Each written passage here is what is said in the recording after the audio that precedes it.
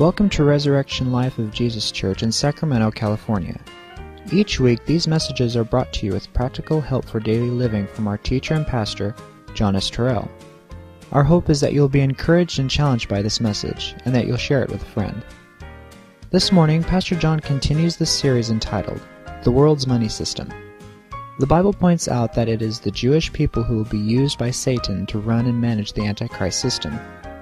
Most Christians have some kind of knowledge of the history of Israel from Abraham to the time of Christ, but few know what has happened in the last 2,000 years.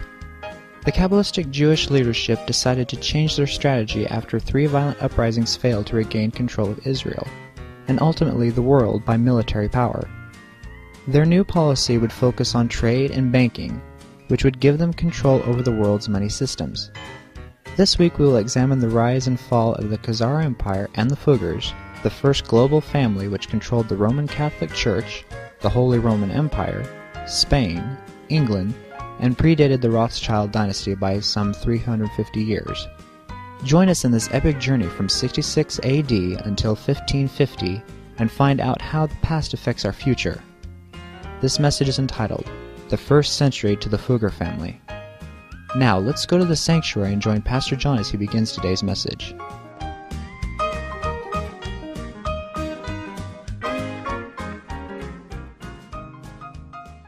Praise God, and welcome to Resurrection Life of Jesus Church on January the 2nd, 2011. And I'm glad to be able to come your way today and bring a message that will be probably a very difficult message for many people to receive, but it is a necessity. If you want to be ready, turn to the book of Revelation, chapter 13. That's the book of Revelation, the 13th chapter. And we're going to pick it up in verse number 1 here today. So let's stand right now for prayer. My Heavenly Father, I want to thank you and praise you right now that on January the 2nd, 2011, I can stand in this pulpit and we are webcasting around the world. Father God, help me today to be precise, to, Lord, bring the message out in such a way that it is understood. Be no misunderstandings. And I thank you right now for your anointing upon me and anointing upon everyone listening. And this I ask in Jesus' name. Amen and amen. You may be seated.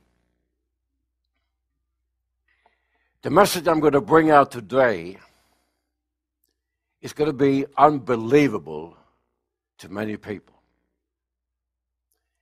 And I want to illustrate this, that if you and I would travel to China today, and we would ask a young Chinese person, anywhere from 10 years and up to about 20, what do you know about Tiananmen Square in Beijing? What do you know about it? Oh, they would say it's a nice place, a parade place, and so on. If I would ask them, what happened in 1989 at Tiananmen Square? And they would say, nothing. Almost 500,000 people or more had gathered at Tiananmen Square for more than a week, protesting against the communist regime. And in Europe, East Germany had fallen. A number of East European nations had thrown the communists off.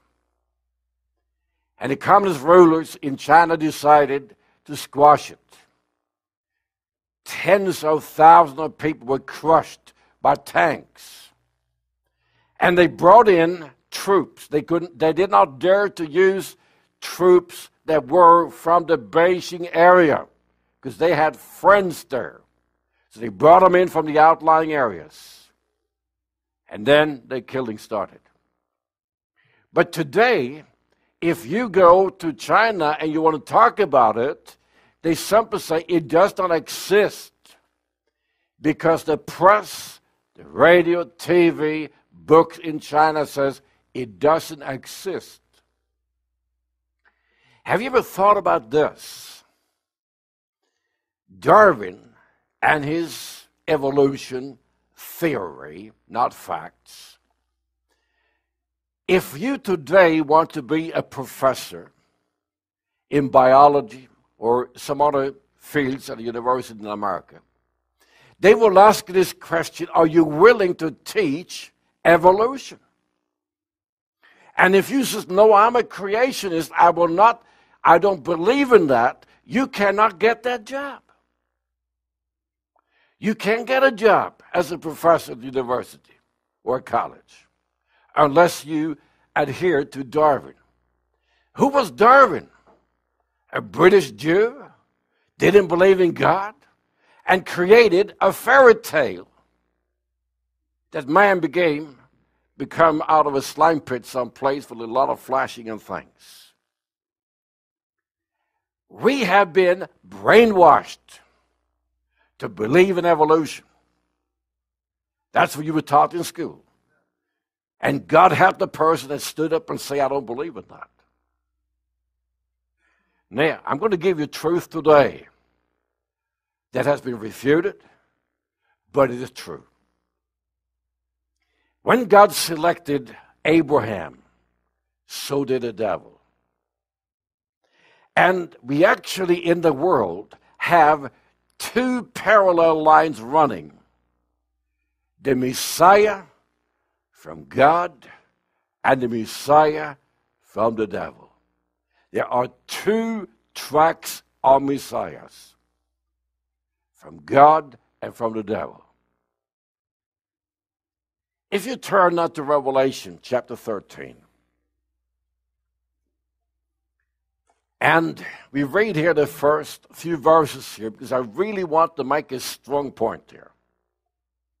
And I stood upon the sand of the sea and saw a beast rise up out of the sea, having 7 heads and 10 horns, and upon his horn 10 crowns, and upon his heads the name of blasphemy. And the beast which I saw was like unto a leopard. His feet were as the feet of a bear, and his mouth as the mouth of a lion. And the dragon, the devil, gave him his power, and his seat and great authority. And I saw one of his heads were wounded to death. His deadly wound was healed, and all the world wondered after the beast. And they worshipped the dragon, and they worshipped the devil, which gave power to the beast. They worshipped the beast and said, who is like unto the beast, who is able to make war with him. And there was given to him a mouth speaking great things, and blasphemies, and power was given to him to continue 42 months. And he opened his mouth in blasphemy against God, to blaspheme his name, his tabernacle, and them that dwell in heaven. It was given unto him to make war with the saints, and to overcome them, and power was given him over all kindreds and tongues and nations. And all that dwell upon the earth shall worship him, whose names are written in the book of life of the Lamb slain for the foundation of the world. If any man have an ear, let him hear. I believe the Bible.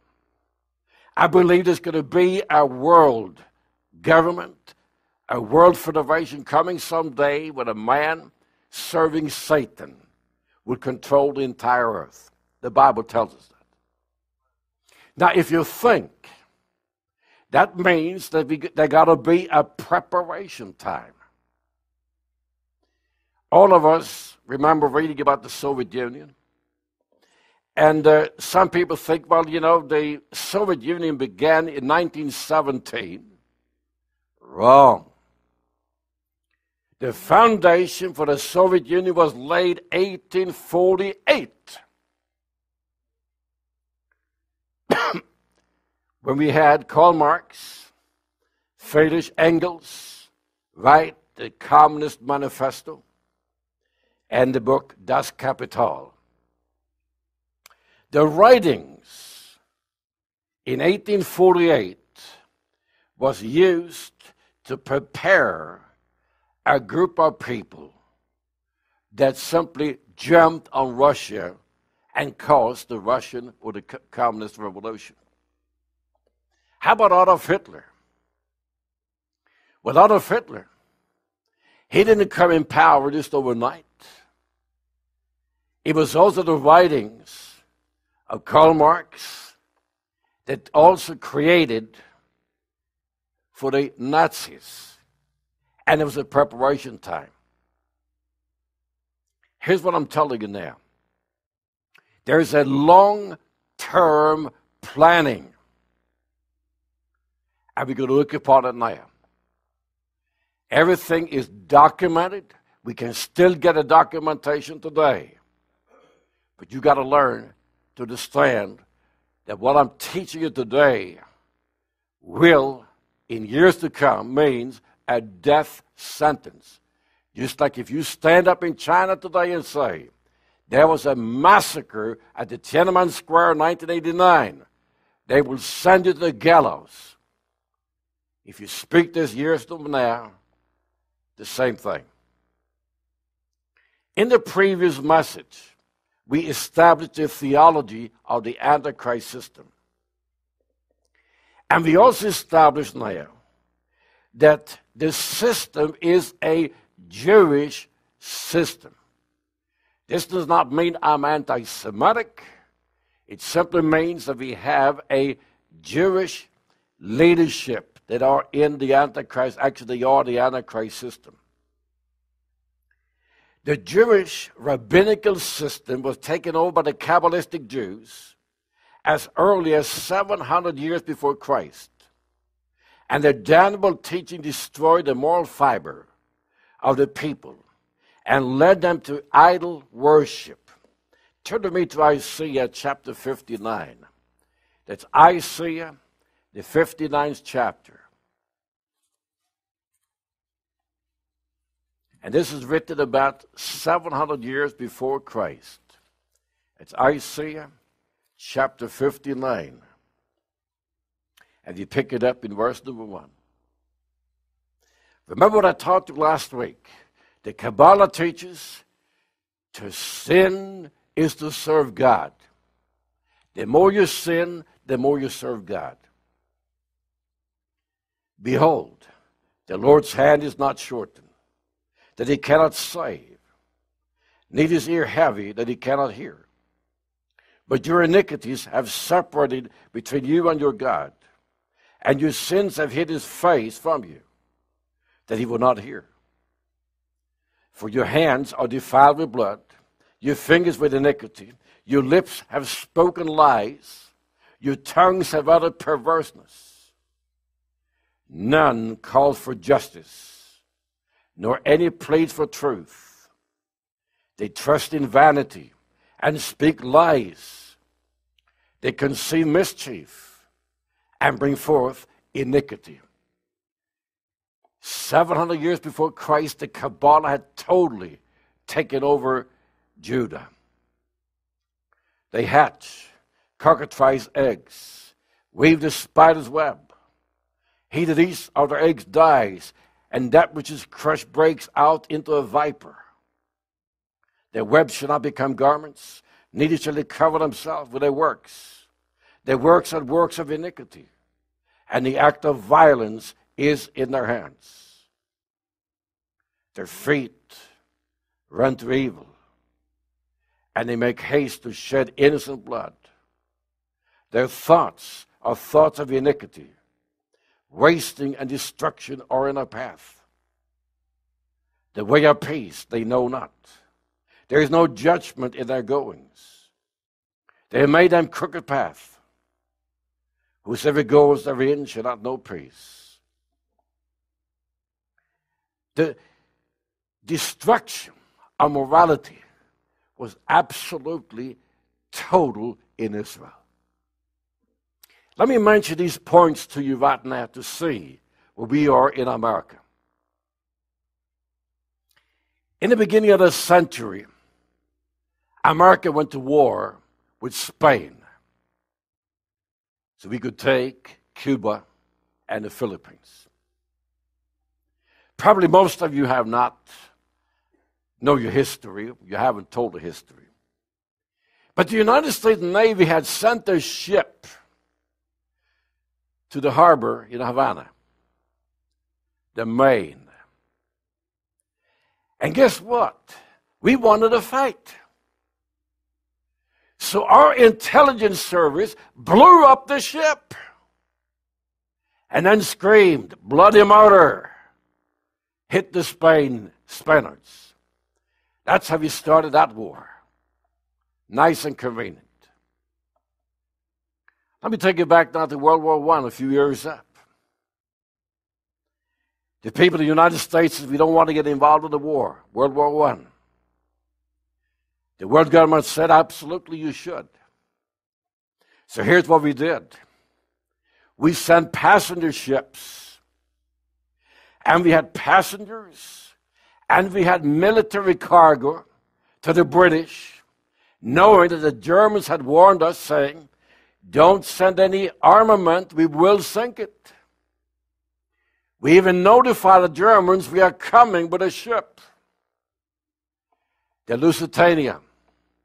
And the Germans sank it, and the cry went up, go to war! Fast forward, 1941.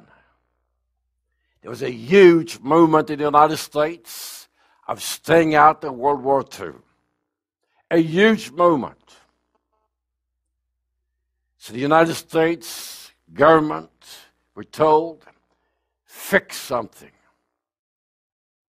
So they simply put together all the battleships that we had, put them into Pearl Harbor, moved all the aircraft carriers out that were hidden outside the islands. And then we invited the Japanese, matter of fact, they were teased to come in. And the Japanese, as they were coming in, our radar picked them up. Officers heard her up and simply told, ignore it, ignore it, ignore it. We want to sacrifice. More than 3,000 American sailors died in Pearl Harbor. And the cry went up, war. This is how Satan works. Deception, lies, and deception over and over again. Why are we in Iraq? Why are we in Afghanistan? Doesn't secure our security here, but we are at war. The Jews were captured by the leadership, the Kabbalistic Jews were captured by Satan. If you read now in verse number 9, therefore is judgment far from us, neither is justice overtake us. We wait for light, but behold obscurity, for brightness, but we walk in darkness. That's how it is today in America. We group for the wall like the blind, and we group as we had no eyes. We stumble at noonday, as in the night. We are in a desolate place of dead men. We roar all like bears, and mourn sorrow, soar like doves. We look for judgment, but there is none for salvation, but is far off from us. For our transgressions are multiplied before you, and our sins testify against us. For our transgressions are with us, and as for our iniquities we know them. In transgressing and lying against the Lord, and departing away from our God, speaking oppression and revolt, conceiving uttering from the heart words of falsehood. And judgment is turned away backward, and justice stands afar off. For truth is fallen in the street, and equity cannot enter. Yea, truth fails, and he that departs from evil make himself a prey. And the Lord saw it that it displeased him, that there was no judgment. And he saw that there was no man, and wondered that there was no intercessor. Therefore, his arm brought salvation unto him, and his righteousness, it sustained him. Jesus Christ himself had to settle things. You that are here today in this room, you that are watching us, listening to us, you are a globalist. You and I are globalists. Quickly turn to Matthew chapter 28. It's a bonus scripture. That's Matthew, the 28th chapter. And you pick it up in verse number 18. And Jesus came and spake unto them, saying, all power is given unto me in heaven and in earth. Go ye therefore and teach all nations, baptize them in the name of the Father, and of the Son, and of the Holy Ghost, teaching them to observe all things whatsoever commanded you. And lo, I am with you always, even to the end of the world. Christianity is a global religion. Jesus wants to reach every nation in the world. He wants to reach all of them. And so does the devil. The Kabbalists have their Messiah, the serpent. They are determined to bring the serpent to the earth and to set up their kingdom. Jesus said, my kingdom is not of this world. It's spiritual. Someday we have 1,000-year kingdom, but we don't have it now. There's a battle between the two groups following the Messiah. The false Messiah, the Antichrist, and the true Messiah, the Son of God, Jesus Christ. Now, creating the Messiah kingdom through the sword. I have listed here the wars that the Kabbalistic Jews tried to do. Satan simply enticed them with a sword to take control of the land. The Maccabean era from 200 to 150 BC. And I wrote below here that you find this in a sermon I preached 1176, which was called Biblical Truth Concerning the State of Israel, Waiting for the Messiah. The Maccabean era was a very strong fighting time. But the Jews lost. They had semi-independence from about 140 to 63, when the Romans came in and occupied Palestine. In 66 AD, a revolt broke out. The Jews were strong. They were pushing back the Romans. But 4 years later, they were killed and slaughtered as the Roman legions marched in. You have that in these outlines. You can find them on the website. There's also a video on the website for it. Then you have something that most people do not know. The Diaspora Rebellion from 73 to 117. If you look upon a map that you have in the very back, and this is a map that is taken from Jewish sources, and this shows the population of Jews at the time of Christ. 2.5 million Jews lived in Judea, Galilee. 1 million lived in Egypt. 100,000 lived up in Cyrene. 1 million lived in Babylon. And 1 million lived between Antioch and what is Turkey. And then you had 100,000 Jews that lived in Rome. The Jews in Egypt and Cyrene started a revolt. And to begin with, they were successful. But after a while, they were defeated, and a terrible slaughter took place. There's going to be one more uprising, and that was Simon Bar Kokhba.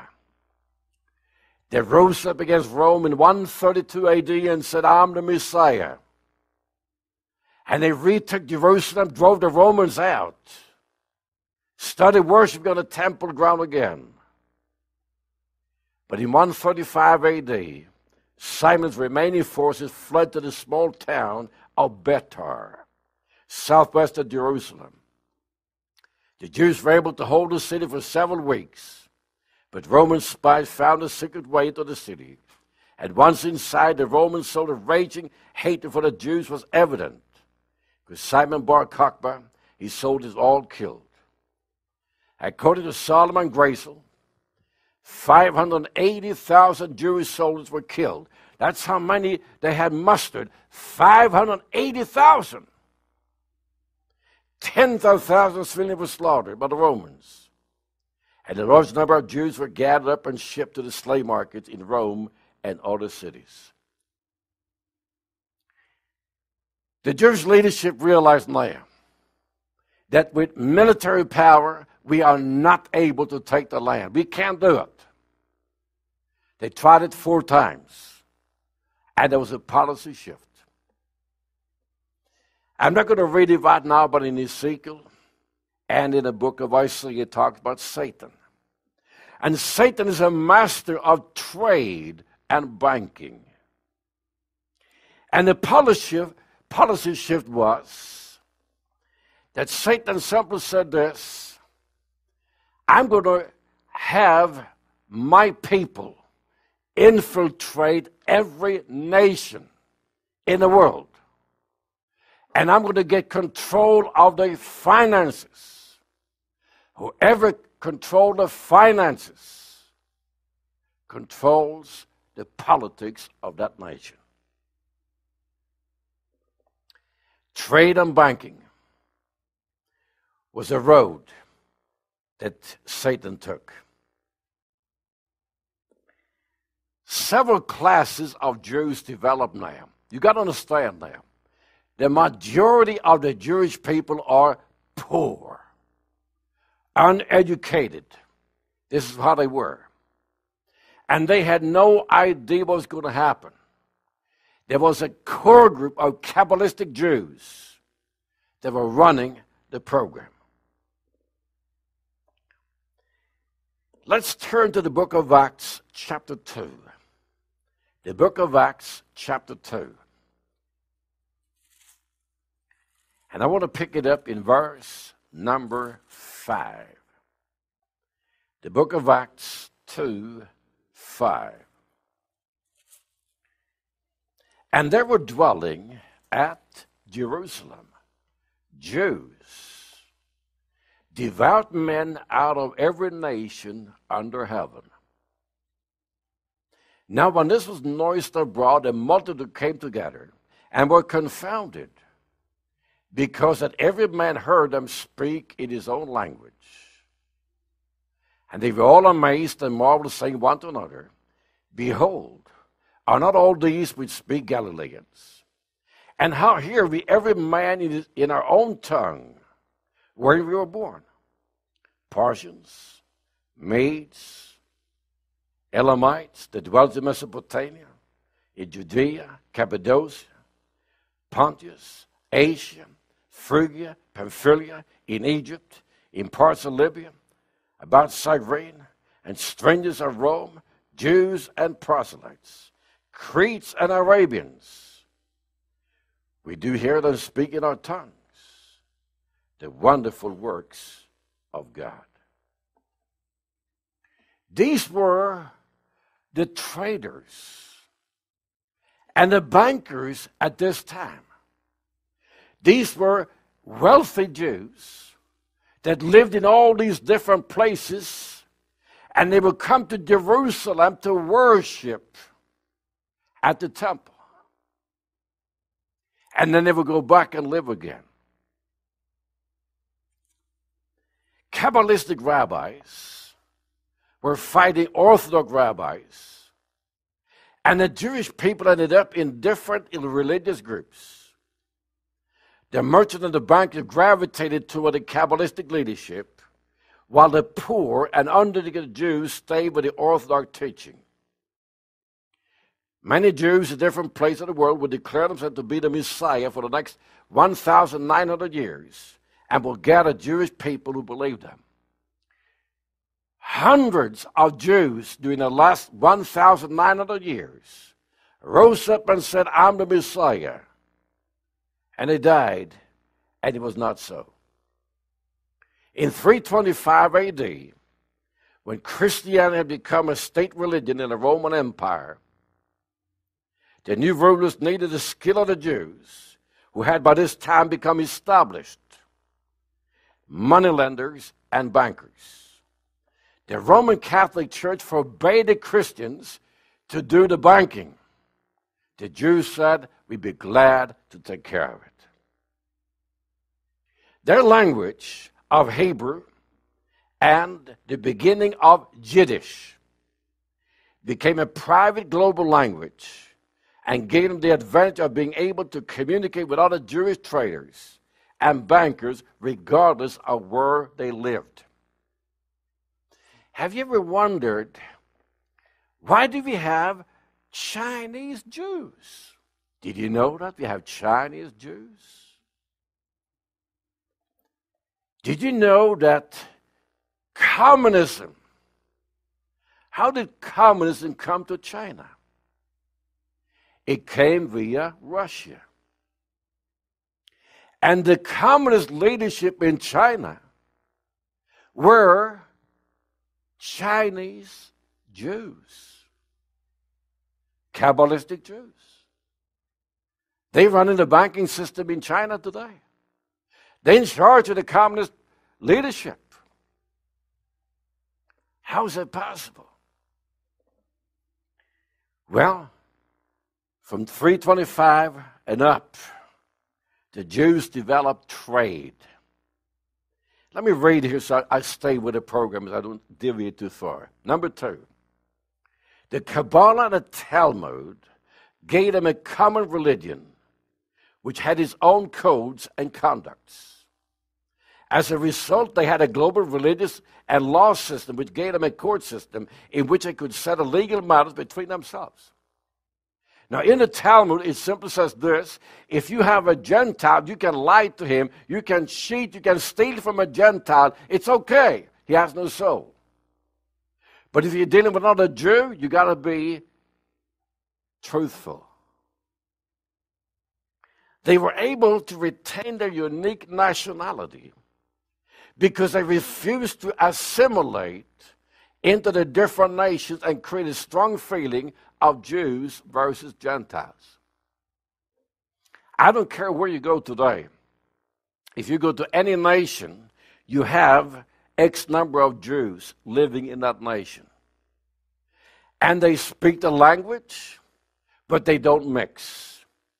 And you look at them, what are they doing? Well, they are in the banking, they are in newspapers, they are in television, media. Whatever is leadership in either banking or communication, you find Kabbalistic Jews in every nation. You have the World Jewish Congress, you have the American Jewish Congress, the South American Jewish Congress, Canadian Jewish Congress, African Jewish Congress, European Jewish Congress, B'nai B'rith. There's a number of organizations that are global around that the average Christian have never even heard about. You don't even know it, and that's how they want it. Now, during the reign of the Frankish kings, goods were moved from the European Christian nations, and Naples and Palermo, which at that time were controlled by the Muslims, and Jewish traders had their own fleets.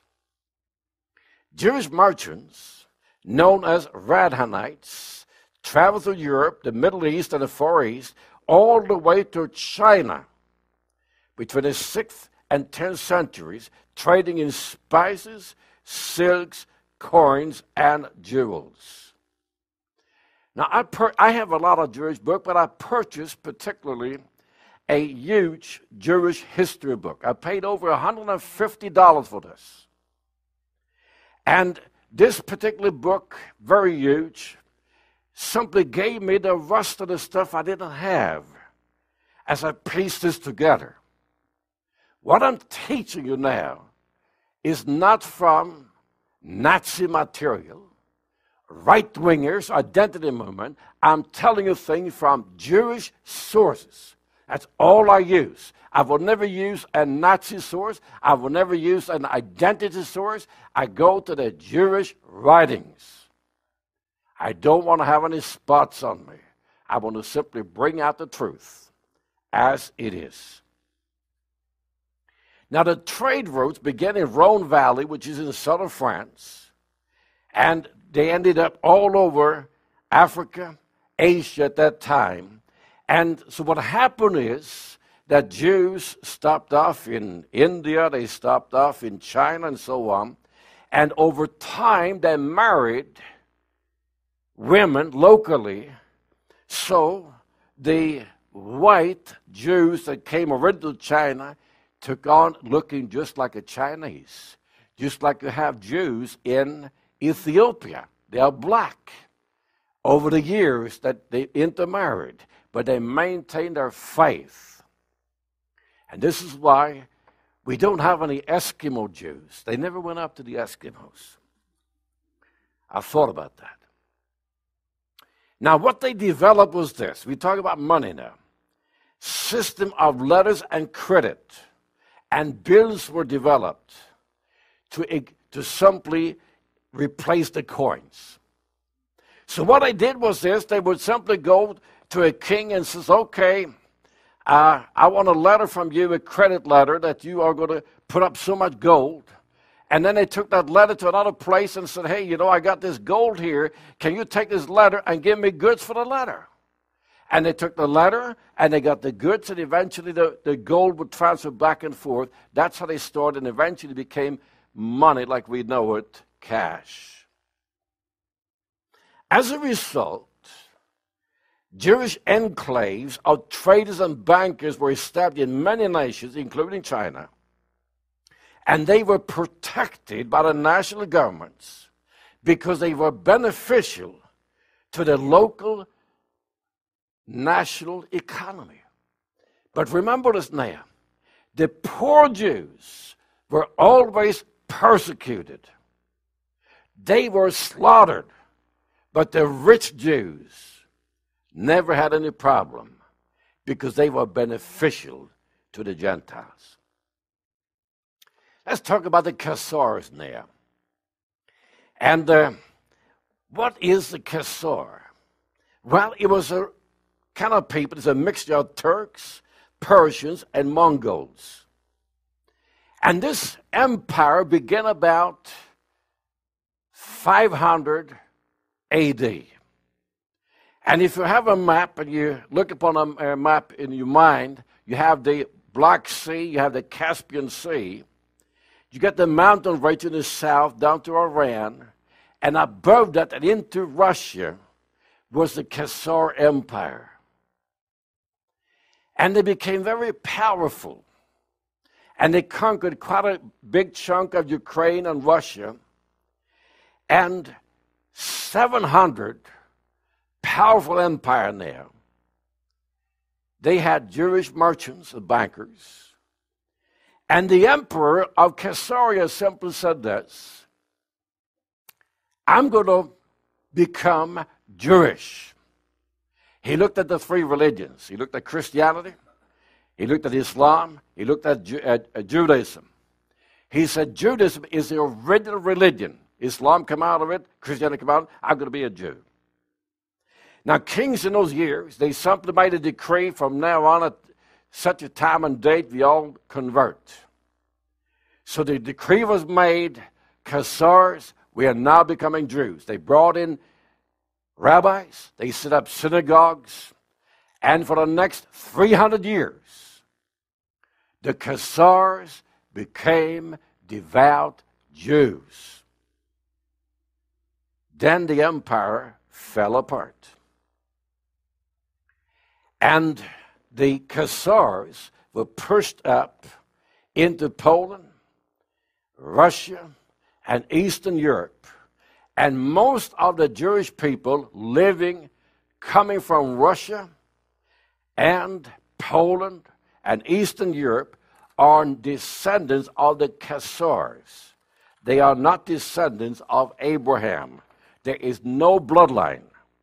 And most of the American Jews in the Hollywood area, media, television, newspapers, are Khazar Jews. Those are what they are. Matter of fact, the Zionist movement is a Khazar movement.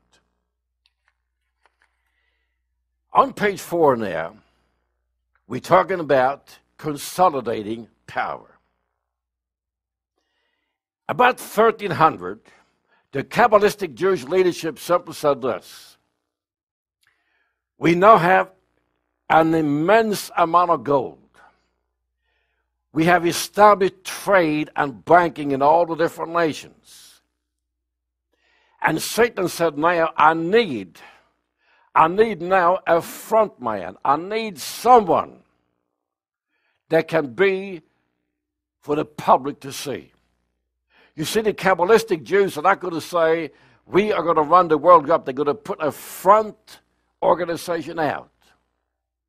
And they selected a man in Germany by the name of Hans Fugger, F-U-G-G-E-R. And simply said, this man is going to be a prototype. He's going to control the finances in Europe. Now, if you take, let's say that you have some money. If you need to lend money to the United States government, you've got to have a lot of money for them to borrow from you. And the Fugger family, in no time at all, and I just want to read a couple of things here from my outline.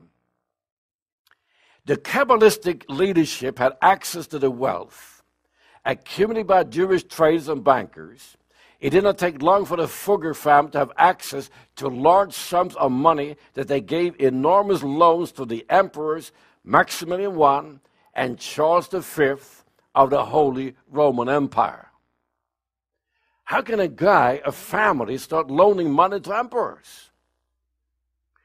This gave rise to the Roman Catholic Church selling indulgences. Now, indulgences was a Jewish idea. And they sold it to the Roman Catholic Church, saying this: you can make a lot of money by simply telling people that they can be forgiven of their sins for money. Indulgences. So that was a common practice. This is one of the things that Martin Luther was against. And so in the Catholic Church, the priest simply would say, well, for $50, we can forgive you everything. For $25, we forgive you some things. $10, we can forgive you a little bit less. And a lot of money flowed into the Catholic Church and ended up into the Fugger family. When a banker loans you money, you got to remember this: if he loaned you $1,000, he's going to take $3,000 back from you. Eventually, the Fugger family leased the Roman mint in Rome from the years 1508 to 1515. They ran the finances of the Roman Catholic Church. Today, the Freemasons run the church's finances in Rome. This gave the Fuggers control of the economy of the Roman Catholic Church for that period of time. Martin Luther thundered against his family, and they wanted him dead. When the King of Spain needed money to finance a voyage of Christopher Columbus, it was the Fugger family that loaned the money. They financed Columbus. And guess what?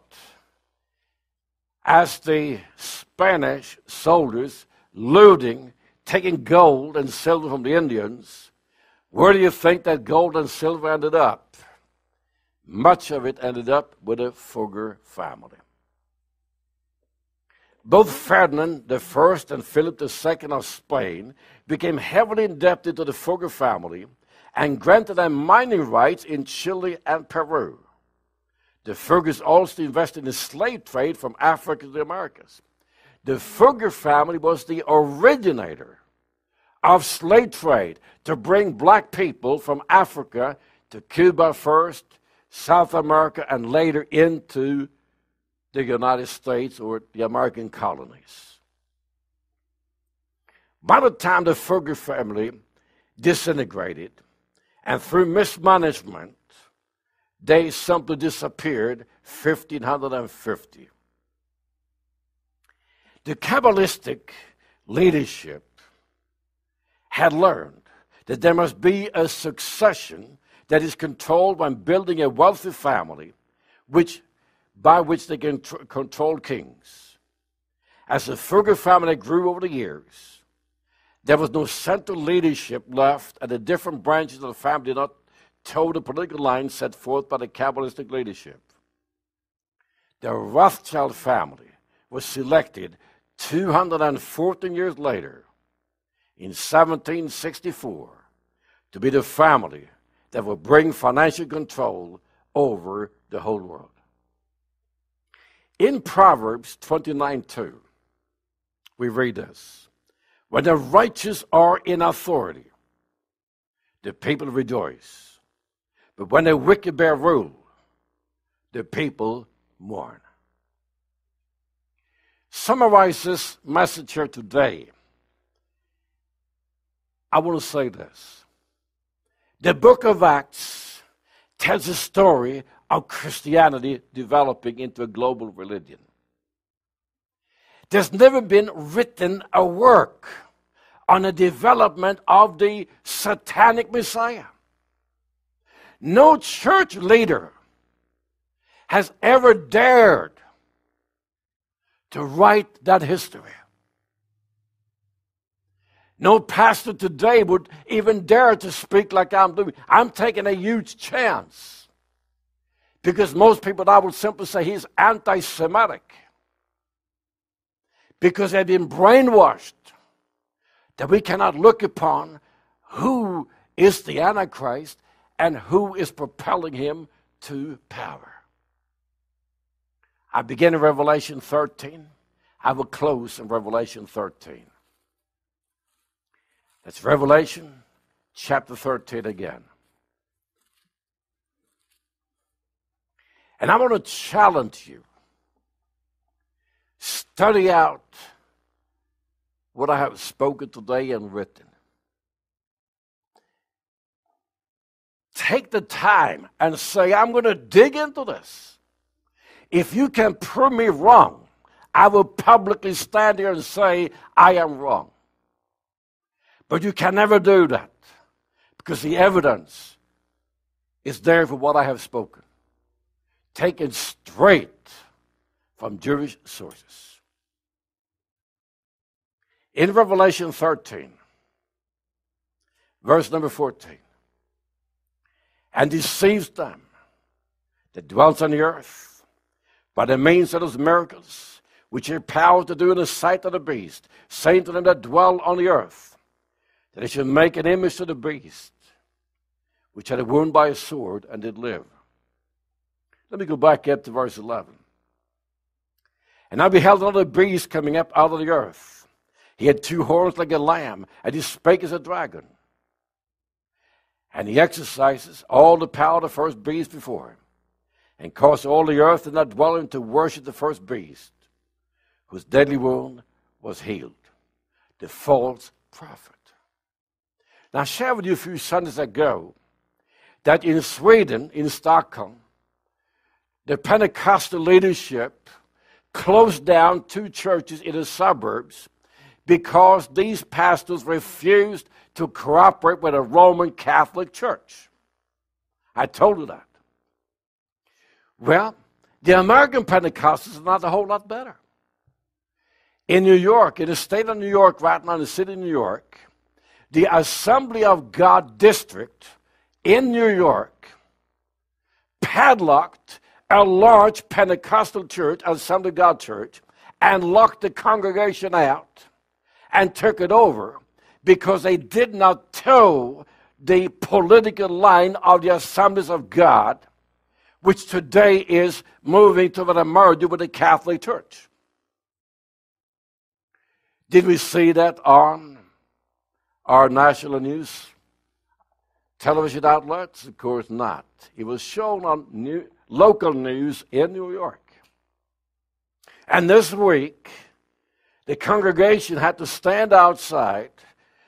They stripped the license for the pastor. And they stood outside and said, we will not bow down to the district. The whole church was locked out. The spirit of the Antichrist. The spirit of the false prophet. Everybody today is getting into this. We got to get together with the Roman Catholics. We got to be nice to the Muslims. We got to love the Buddhists. And, the Hindus are coming, We got to be together. It's here. It's fast. But you see, the church does not have knowledge. What do you think would happen in Russia if 1900 somebody could have come in with a time machine and laid out and showed the Soviet Union how it would be with all the killings? The Russians would have simply shot every Bolshevik, killed them. What do you think would happen if 1925 he could have gone to Germany and showed the German people what was going to happen with Hitler? They would have killed the Nazis. They would have never got into power. But the problem is this.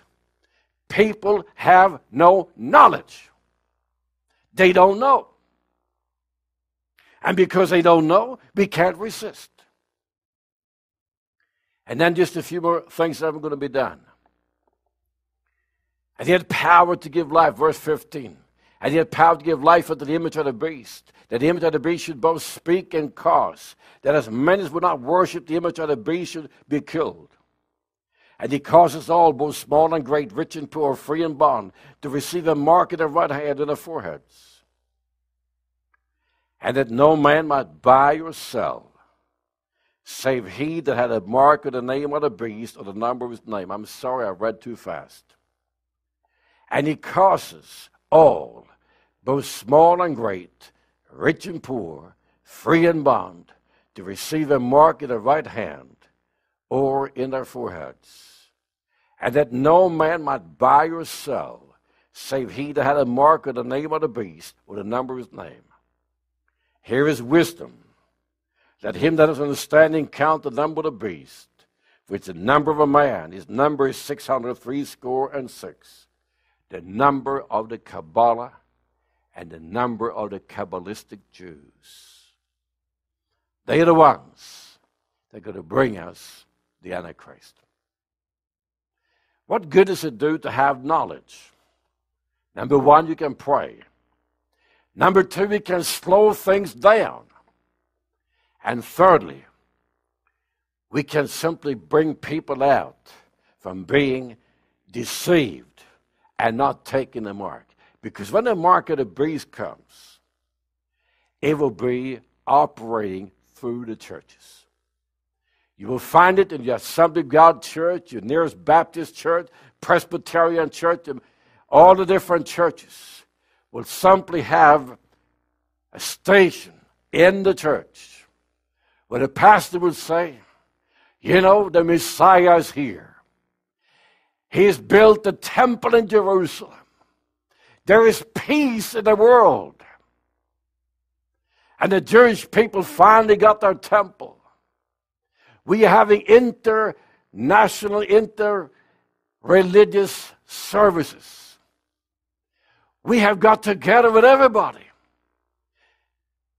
There's such a peace. And to maintain this, let's be loyal to the Messiah. The man, the leader of the world. And let us worship him and take his mark, because he is the Son of God. Hear me now. The Kabbalistic Jews and their people are going to say, they're going to call the Antichrist for the Son of God. they're going to say he's fulfilling the promises given to the Jews years ago. They're not going to accept him as Satan, as a beast. They're going to accept him as a Messiah. And unless you and I have knowledge that there are two messianic lines, and telling people this, they will be deceived. Now you go home, you think about this, you study this, you pray over this, look up the scriptures, and together we're going to expose the Antichrist system so they will not be able to sneak anything in. It will have to be done in the open. Let's stand for prayer.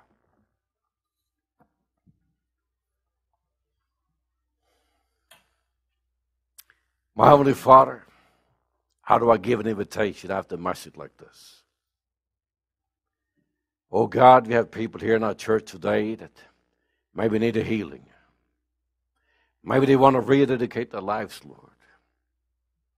Maybe they want to be prayed for to have strength to stand in these last days. And Father God, I pray right now, let your Holy Spirit minister to our people, Lord. And I thank you for that. And Father God, I pray for the people that watched us or listening to us. Some of them are not saved. Some of them are working agents for intelligence services. And I pray, Father God, for conviction. Let the people realize that Jesus Christ, born of Mary, the carpenter from Galilee, is the Son of God. He has come. He has died. He rose from the dead. He is the Messiah. Father God, help people to see that and to accept the real Son of God today. If you watched and you're listening, just tell my Heavenly Father, forgive my sins. Jesus, I believe you're the Messiah. And I take you right now to be my Lord and Savior. I repent of my sins. Come on in, Jesus, and save me. In Jesus' name. And He will. Then write us, call us, but most of all, call on God. Read the Bible. In Jesus' name. Amen. The altars are open. The elders are here.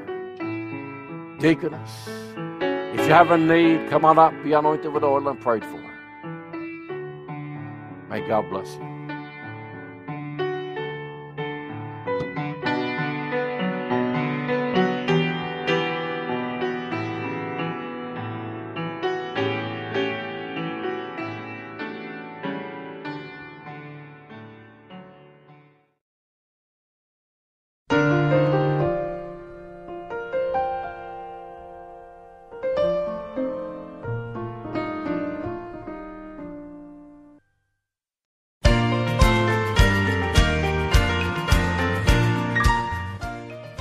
You've been listening to Pastor John S. Torell of Resurrection Life of Jesus Church in Sacramento, California.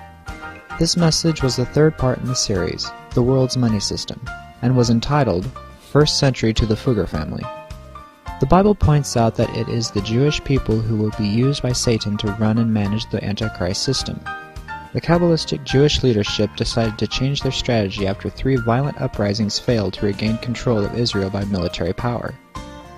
Their new policy focused upon trade and banking, which gave them control over the world's money systems.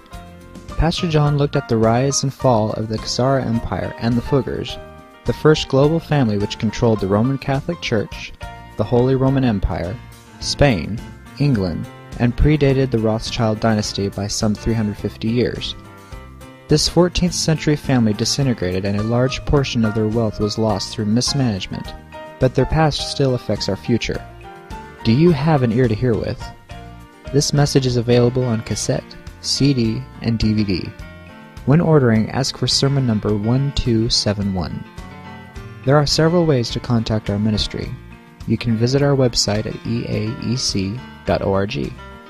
There you can learn more about Pastor Torell's ministry, read insightful articles, and explore the online store. The web address once again is eaec.org. If you prefer to write, address your envelope to Resurrection Life of Jesus Church, Post Office Box 166, Sheridan, California 95681. That's Post Office Box 166, Sheridan, California 95681. If you prefer to call us, the toll-free number in the United States is 1-888-708-3232. That's 888-708-3232. For calls from outside the U.S., the number is 916-944-3724. That's 916-944-3724. Resurrection Life of Jesus Church is sponsored by European American Evangelistic Crusades, and this has been a production of EAEC. Thanks for joining us today, and until next time, may God richly bless you as you read your Bible and walk with Him.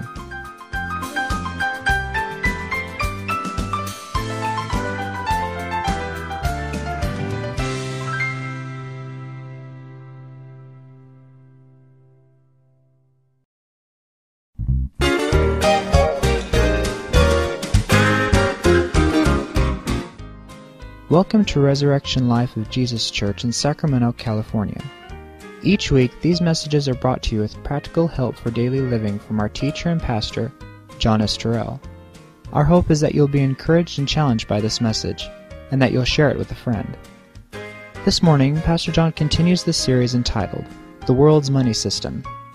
Sabbatai Sevi proclaimed to be the Messiah in the year 1666, but unlike Jesus, he lived an immoral life, and the Kabbalah teaches that through his sinful life and death through sickness, he opened the door for salvation for them that believe on him. It is completely the opposite of the New Testament account of Jesus, who was born of a virgin, lived a sinless life, and died on the cross for our sins. Pastor John points out that the Messiah concept found in the Kabbalah is actually Satan's gospel, and the core belief of the people in charge of the coming world government. If you don't understand this concept, you will be deceived by the Antichrist system, and might even take the mark of the beast. This message is entitled, The Kabbalah. Now, let's go to the sanctuary and join Pastor John as he begins today's message.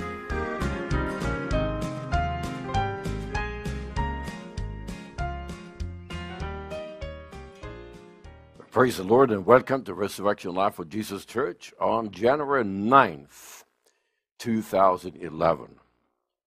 I'm glad that you're here today with us in the sanctuary, and I'm happy to have you with us that are cyber members.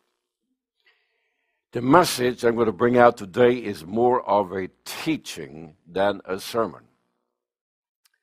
And some people say, why do we need to know this about the religion of the Antichrist?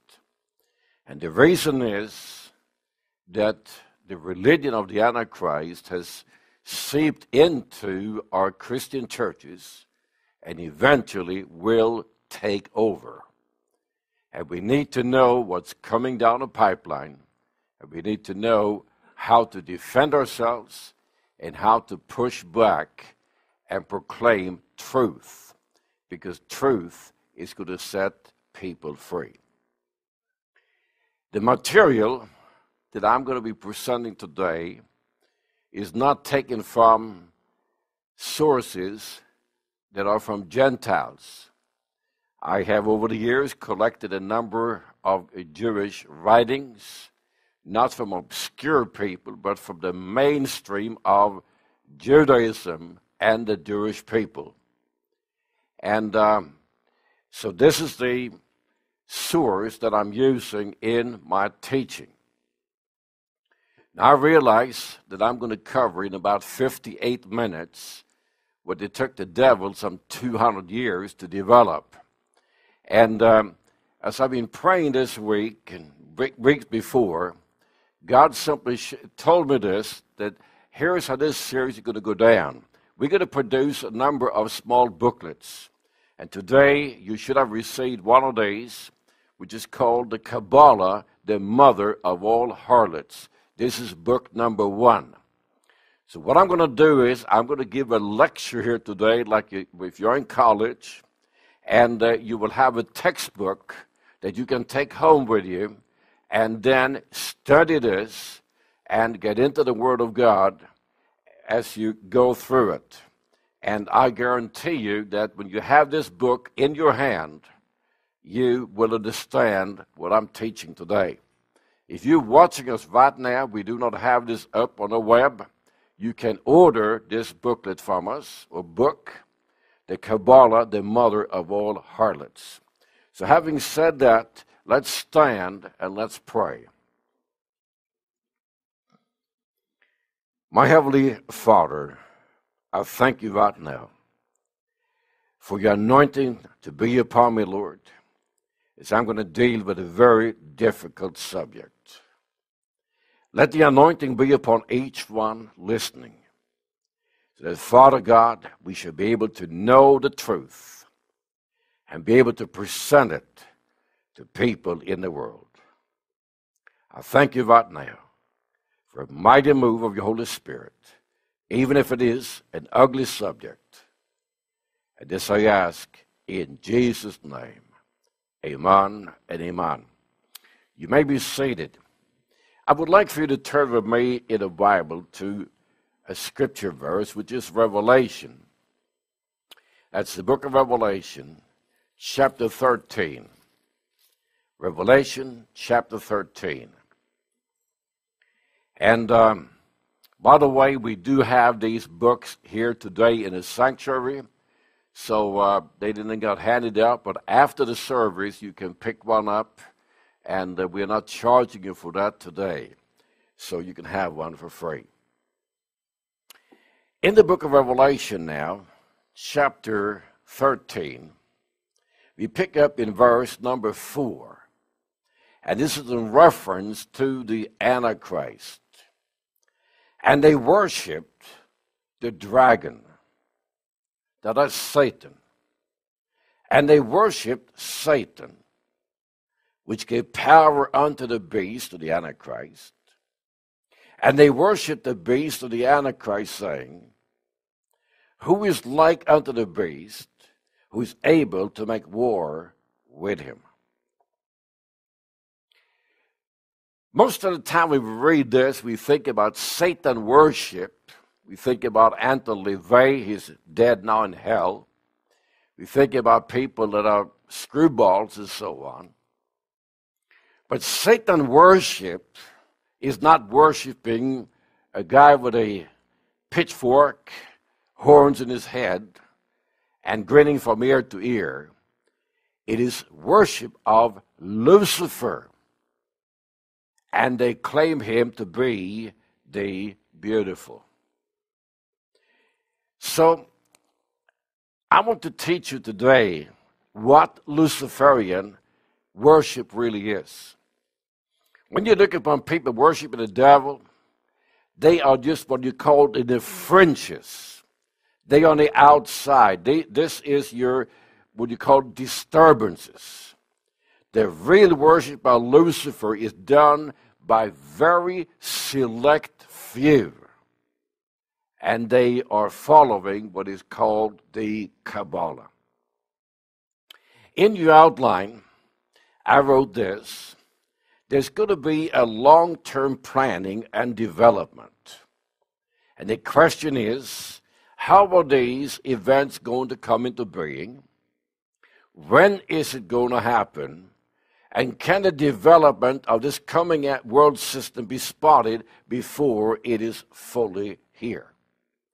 Now, I want you to notice one thing. The Antichrist system is a mixture of finances, politics, and religion. 3 ingredients. The Antichrist system cannot function without having total financial control. They also have to have total political control, and they have to have total religious control. It's a 3-legged stool that they have built on, that Satan has built on. I gave you a few points here, and I'm just going to highlight them because this is a teaching that you're going to have to study yourself. A world dictator must have a loyal following that will believe in him as a person and the mission that he presents to them. These followers will not be located in just one area, but will be present in the nations of all the earth. They cannot be loyal to the national government where they live, but will be loyal to the international cause for which the world dictator stands. In other words, the followers of the Antichrist will be internationalists, not nationalists. They will have no allegiance to the government in the country they live in. Secondly, the dictator's followers cannot be poor or unskilled. Poor people do not influence governments. Instead, it is the well-educated and well-to-do people who will hold positions that will enable them to be part of the government process and set the policies. So what I'm telling you now is this, that your riffraff that you see in the world, criminals and so on, they are not your shakers. We're talking about people that are educated, college degrees, doctor's degrees on top of that, people that are highly educated, very well to be with money. These are the people that are used by Satan. Third point, these loyal followers must be unified under the same religious persuasion which will galvanize efforts to enforce their rule and belief system upon the rest of the people in the world. What does that mean? It means that you have a family that is part of this. They will not send their children to public schools, but they have private schools.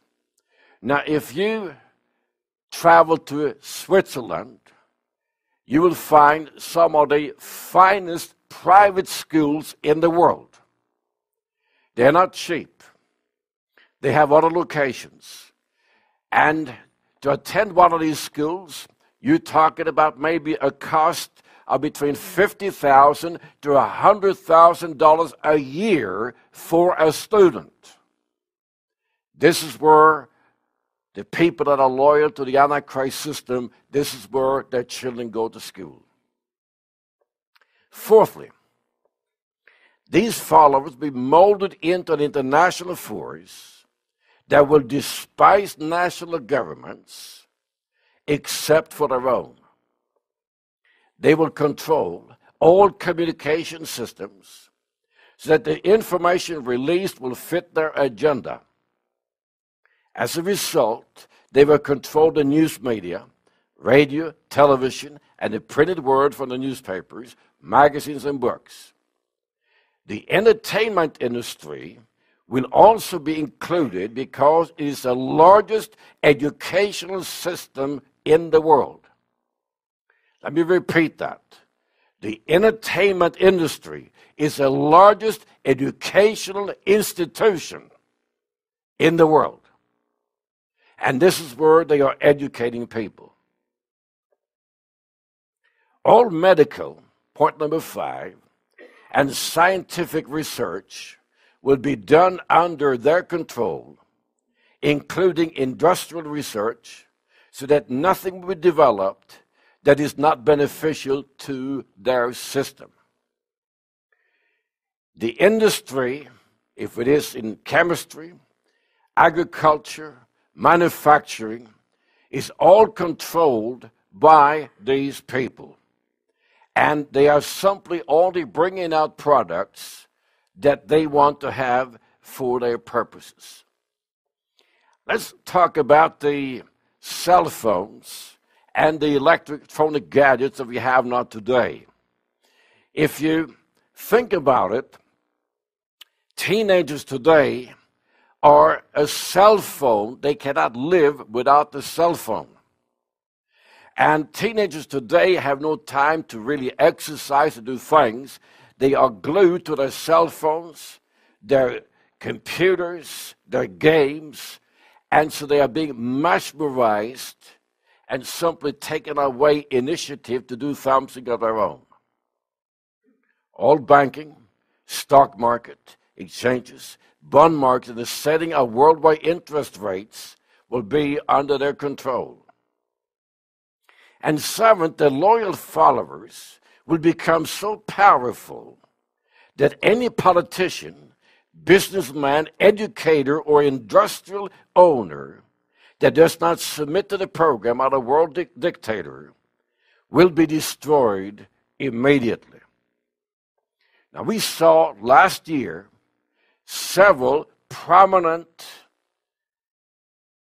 media people. Helen Davis was one. She was a White House reporter for many years, and she was well thought of. She made one statement against Israel, and in 2 days she was fired, lost her credentials, thrown out, and she was simply labeled as a racist and anti-Semite. She was destroyed in 2 days. There's been other people on the Fox News network and so on this week, and not this week, but last year, and they were destroyed immediately. Now I want you to think about this. No politician will stand up and say anything negative about Israel in the United States or in Western Europe. They do it, their life career is over. And then, lastly, and let me read this. Since they won't take control with military power, they must develop a chokehold on each nation that cannot be broken, and leaders who do not submit will be politically annihilated, bankrupted, or killed through fake suicides. If you go back the last 20 years, I can give you 20 American politicians. Senator Towers from Texas was one of them, and it's about 20 of them, and they died either in an airplane crash, they committed suicide, or they died of cancer or some other things, and they all had in common opposition to the state of Israel. Eighthly, they will create a number of secret brotherhoods whose members will be made up of those who are not loyal followers, but can be controlled through these secret organizations. This is where the Freemasons come in. Now, in Sacramento, we have the headquarters of the Masonic lodges for California, and the Masonic lodges in California had their own newspapers, they have their own communication system, and you will find that everybody from politicians to lawyers, judges, police chiefs, mayors, and so on, anyone has any stature in politics or in business is a member of a lodge or two lodges. You do not advance unless you're part of the system. Now, how far has the world government system developed, or this world dictators developed? All 8 points are in place today. Once this is realized, logic should dictate there are dangers, that you and I are dangerous now to the loyal followers of the Antichrist, because the system they have is working in the dark, and they're trying to go over the world through stealth. And by us exposing light upon it, we are now becoming a threat. There will be 2 threats. There will be from Satan and the demons themselves, and there will be from people in high places. Therefore, the closer we come to the final takeover of the Antichrist system, the more persecution will be heaped upon anyone opposing the system. The Bible tells us that once the system is put in place, it will impose a death sentence on anyone opposing it. And we are almost there. We are getting very close to that time.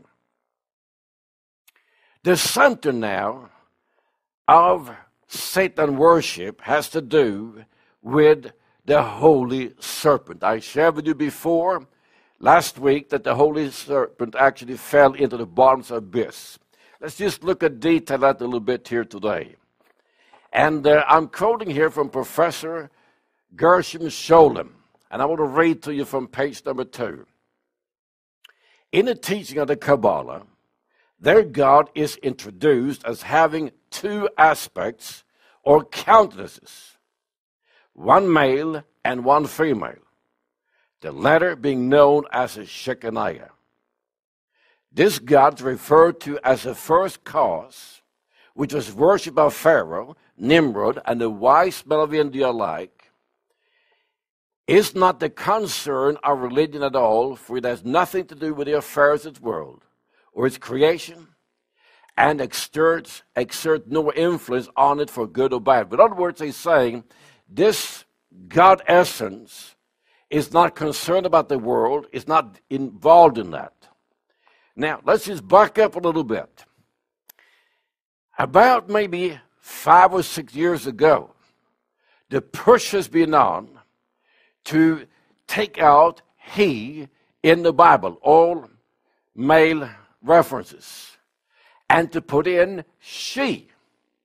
Remember that in our churches? Where did that come from? It comes from the Kabbalah.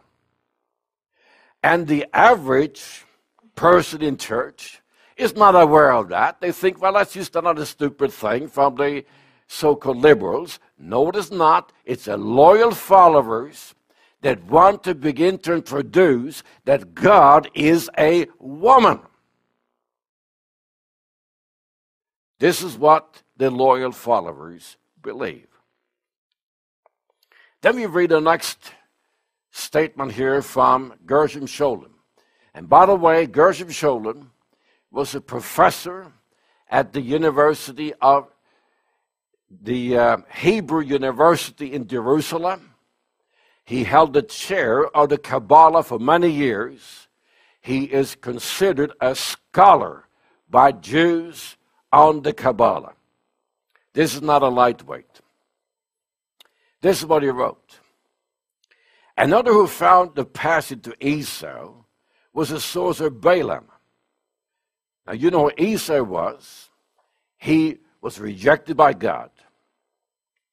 Esau belongs to the realm of the good God, reversed, where the power of death is made not, and it is also the dwelling place of the virgin, she who is called Rachel in the biblical stories about Jacob, and is elsewhere known as a beautiful maiden who has no eyes.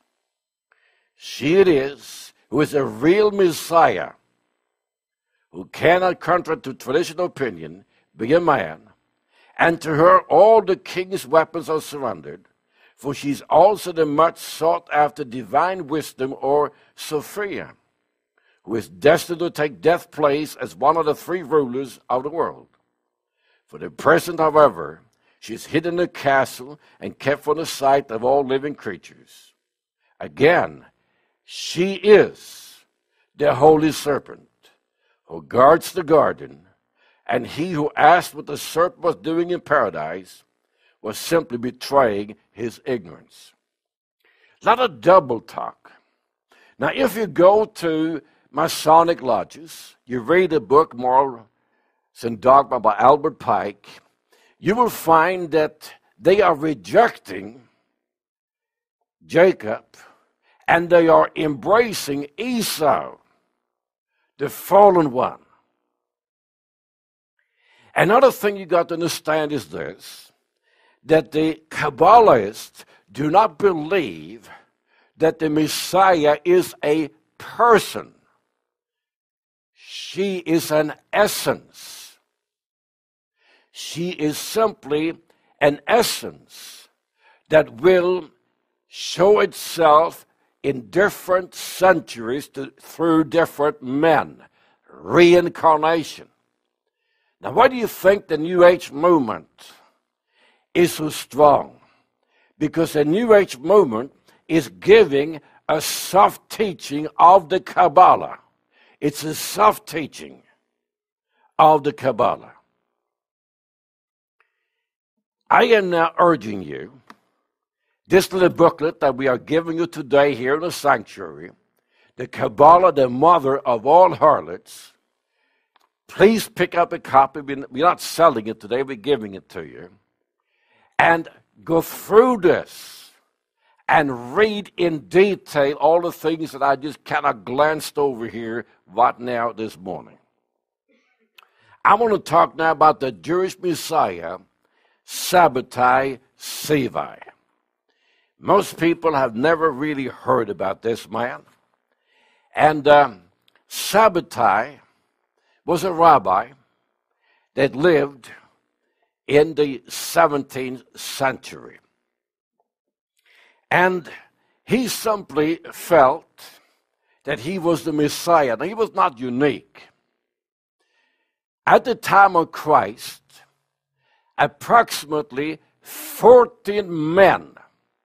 Let me slow down. I want you to catch this now. At the time of Christ, 14 men prior to Jesus had risen up and said, I am the Messiah.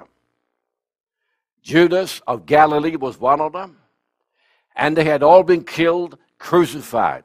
Jesus was not unique in this way. There were many Messiahs prior to him. There's been many Messiahs after him. But Sabbatai is the biggest of them. Now, Sabbatai was born in 1626 in the city of Smyrna, which is today located in Turkey. He was trained as a rabbi, and the goal, as he was a young man, he simply had a vision from an angel of light. Guess who came and saw him? Lucifer. And he was told that you are the Messiah. Remember now, last week I laid it down that in the Old Testament we are told there will be a Messiah. We know that.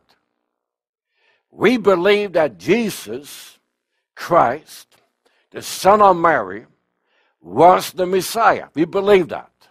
We believe the Messiah has come, died, resurrected, and is today ruling from heaven. We believe that. Now, the Jewish people at the time of Christ, most of them rejected it. Hundreds of thousands received him. But the teaching in the Jewish synagogues, in the Talmud, is simply this. Mary was a whore. And she had sex with a Roman soldier. She got pregnant. And that was Jesus. And Jesus is a bastard that then claimed to be the Messiah. So that's why Jewish young people abhor the name of Jesus. Because they told that from childhood, don't listen to what they say about Jesus. He was a bastard. His mom was a whore. And he died as a sinner. So when you talk to a Jew and you mention the name Jesus, that's the picture they get in our mind. So when we talk to Jewish people, we got to simply say, are you willing to look upon Yeshua, the Messiah, from a New Testament viewpoint? We got to take them through the New Testament and the Old Testament. So don't blame Jews and say, well, they're horrible people. That's what they are trained to believe. Now, this is what I wrote on page number 4. And everything here now is in a booklet that I'm giving you today. According to Nathan, that was a false prophet now, there exists a certain relationship between the Messiah and the course of all those intrinsic processes of which I have spoken in the last lecture. And then he has a symptom, Shivaya and Tikkun.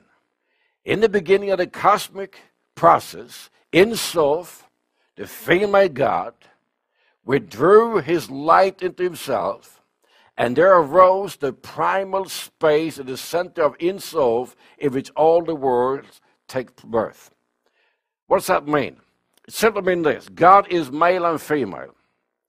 He withdrew in himself, created a space which became our universe. That's pantheism. They're simply saying that God is all in all things.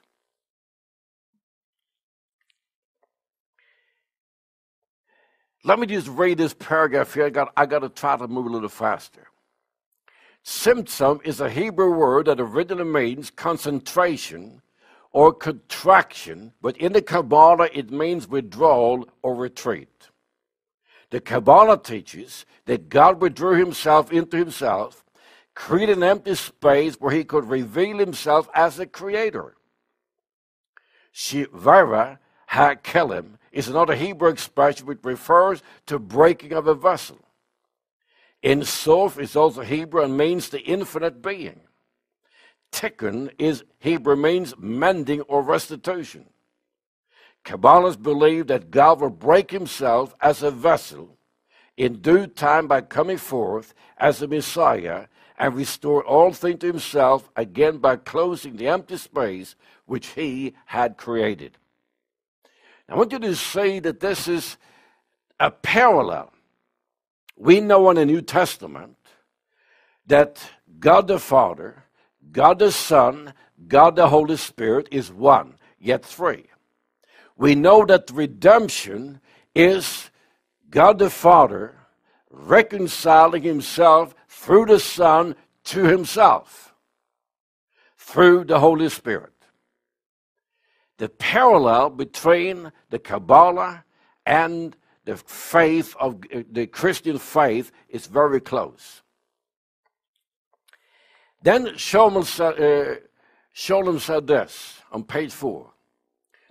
This primal space is full of formless, hylic forces, the Kelipath. The process of the world consists in giving shape to these formless forces, in making something out of them. As long as this has not been done, the primal space, and in particular its lower parts, is a stronghold of darkness and evil. In the depth of the great abyss, in which the demonic powers have their abode, when following the breaking of the vessels, some spark of divine light, radiating from Ein Sof in order to create forms and shapes in a primeval space. Now let's stop right there. Let's talk about Darwin. Now Darwin he believes in evolution. Darwin was a Kabbalistic Jew, a powerful Kabbalistic Jew.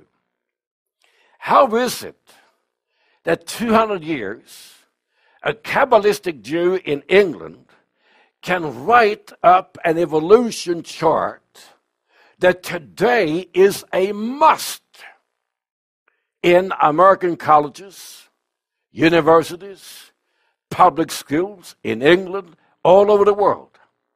If you do not believe in evolution and you try to be a teacher in public school or professor, you are out. Where did he get it from?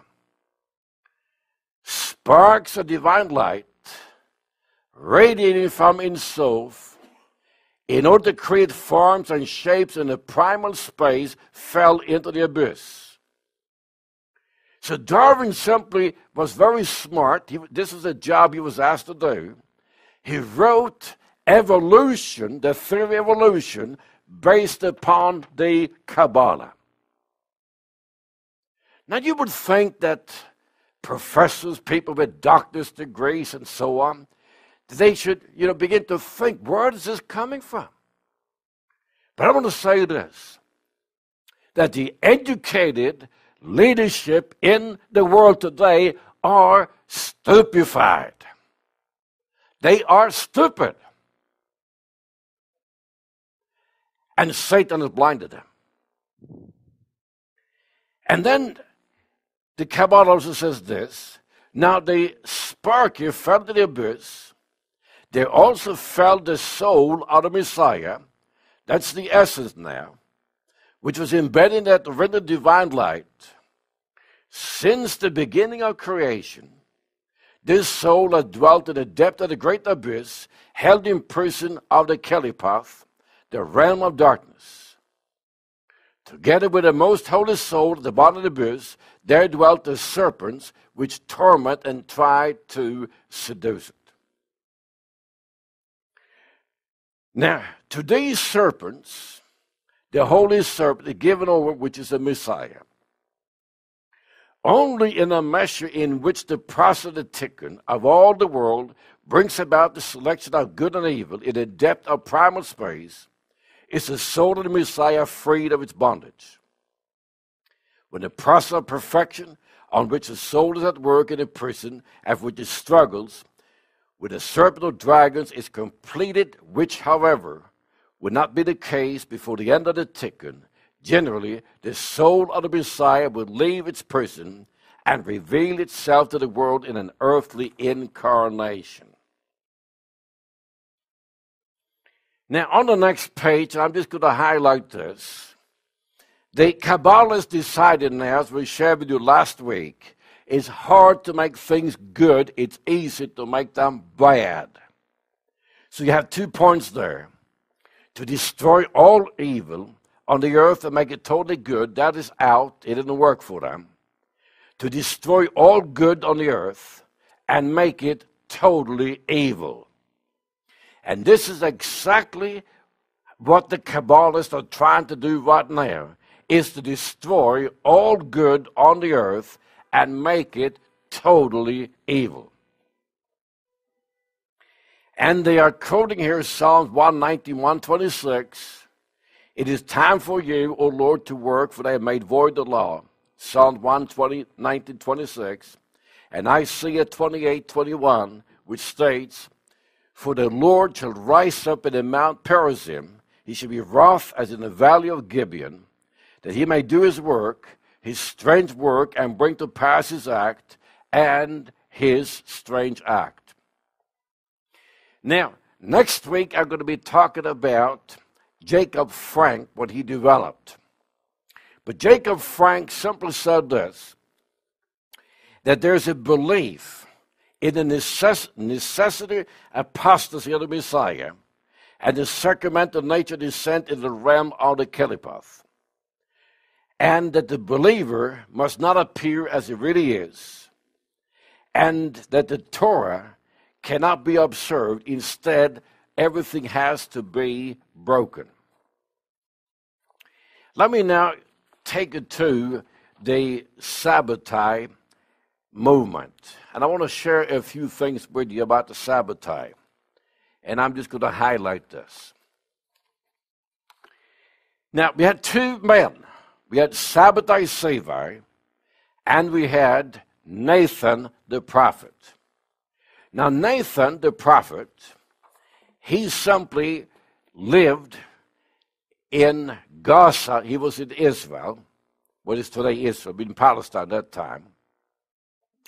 And the job of Nathan was he had received a revelation.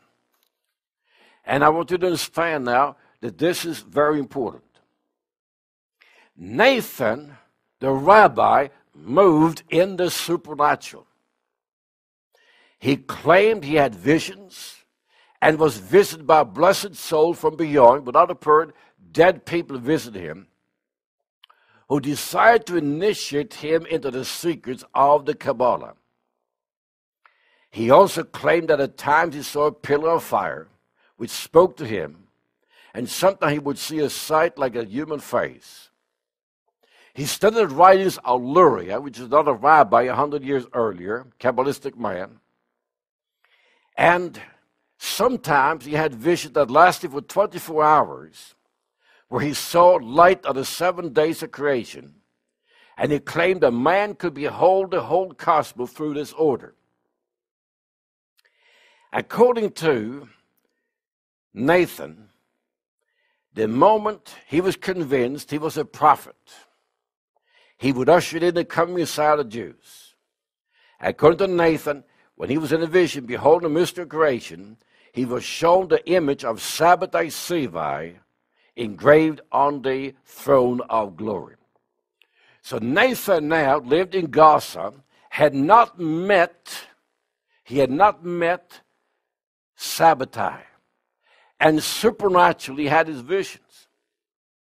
In the charismatic movement that took off, we had signs, speaking in tongues, healings, casting out of demons, and so on. Nathan was as charismatic, if I can use a term today, as Benny Hinn, and Benny Hinn into the third power. Now, Benny Hinn loves to throw his, jacket, whatever it is, to slay people, He gives all kind of prophecies that have never been fulfilled. And he's always slaying people. This is how Nathan operated. This is how he bamboozled the Jews at that time. He would come up with miracles. People would fall down. He would prophesy with all kind of things. And they simply said, this must be a man of God. Remember, the Jews seek a sign. And when they see a sign, they get excited. Nathan established himself as a prophet and began to move in his supernatural gifts, almost what I would say charismatic gifts. Jews flocked to him so that the Spirit of God in Nathan could divulge the most inner secret and show them what kind of repentance they had to do to atone for their sins. Listen now, in the charismatic movement, you have people with a supernatural gift. They can simply stand before someone and say, you have this disease, you have that disease, and they can describe in detail their sicknesses. Nathan had this gift. He operated in that. Every gift of the Holy Spirit has been counterfeited in the Kabbalistic movement. Now, Nathan wrote letters, and they were sent all around the world to the Jewish colonies. And people begin to say, well, maybe something has happened. Remember now the year 1666. 666. And the Jewish Kabbalah said in the year 666, the Messiah will come. Even the Catholics at this time believed that in 1666, the Messiah would come. So one day, Sabbatai traveled up from Egypt, and he met Nathan. Listen to this. It's in the book. When Sabbatai came to Nathan to seek repentance, because Sabbatai had a sin problem, Nathan fell to the ground and asked Sabbatai for forgiveness that he had not done homage earlier, as Sabbatai had traveled through Gaza on a number of occasions. So now what happened is that Sabbatai was told, you don't have to repent. This is what Nathan told him. Sabbatai, you have a soul of a very high order, which need not to repent for your sins, because you are the Messiah.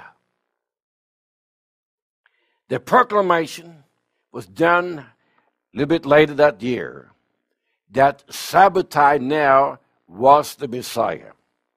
And the Jewish rabbis in Gaza became believers that Sabbatai was the Messiah and the King of Israel, and rendered special honor to Sabbatai. In the solemn assembly in the synagogue, Sabbatai chose 12 of the rabbinical scholars of God to represent the 12 tribes, copying what Jesus did, having 12 apostles. When he left Gaza, he was riding the horse with a man walking in front of him. Now, Sabbatai simply believed, now I am the Messiah. And he had a false prophet. Fast forward, Book of Revelation, chapter 13. We're going to have the Antichrist, right? And we're going to have the false prophet. Two men working together. The false prophet simply bringing worship to the beast of the Antichrist. This is the prototype that Satan had done. This is what he was trying to do. Now, Sabbatai raised the standard of rebelling against the hallowed traditions in the law, and he simply said this: incest and fornication is the highest form of serving God. Parents, have sex with your children. Fornicate with everybody around you, and you are serving God. Now, there was resistance to Sabbatai. There was a number of rabbis that simply opposed him, but they were not strong enough. And thus, Sabbatai left Jerusalem in the month of Tammuz, which is June 1965, arrived in Aleppo, a large city of commerce in northern Syria, the 8th of Ab, or July 20th, 1665. The rabbis in Jerusalem said, Sabbatai, you are a phony. And when Sabbatai left Jerusalem, he stood outside and he cursed it. What did Jesus do when they were leading him up to the cross? Before, he said, oh, Jerusalem, Jerusalem, I would have wanted to gather you up as a hen and redeemed you, and you would not. He wept over Jerusalem. Sabbatai cursed it. Now, people, as they met Sabbatai, they were excited. They would fall to the ground slain in the spirit. He began to prophesy. And the same thing now, here's a very interesting point. The miracles done by Sabbatai and Nathan now begin to spread.